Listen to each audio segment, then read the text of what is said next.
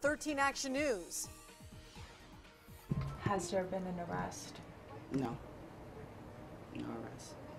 A family is demanding justice 4 days after a Valley father is gunned down in front of his girlfriend and young child in an apparent road rage shooting. 13 Action News reporter Mahsa Saeidi spoke with Joseph Jackson's loved ones and has their plea to you at home. Mahsa.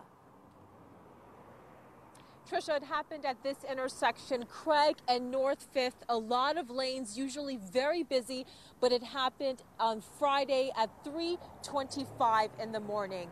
We were with the victim's family tonight. They were in tears, including his little girl. They say whoever did this random murder, needs to be caught. It's a loss. You know, it was a father, a brother, a son. Joseph Jackson was just trying to get to work, his girlfriend driving, when a dark-colored Mitsubishi Eclipse almost hit their car. Relatives say Jackson yelled at the other driver. That's when someone in that two-door car opened fire. There was more than one person in that car. Yes. Tonight, the family releasing new details about the suspects. 4 in the car, possibly Hispanic. The driver, a young man with no facial hair. Jackson was shot and killed in front of his 3-year-old. The little girl in the back seat yelled, "Daddy got hit." How are his children doing? Not good right now.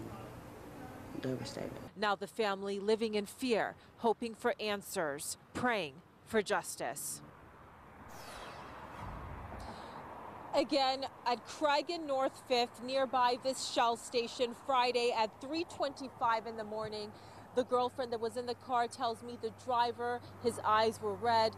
She believes he may have been under the influence of alcohol. If you have any information on this crime, they are pleading for you to contact police. Reporting live, Mahsa Saeidi, 13 Action News.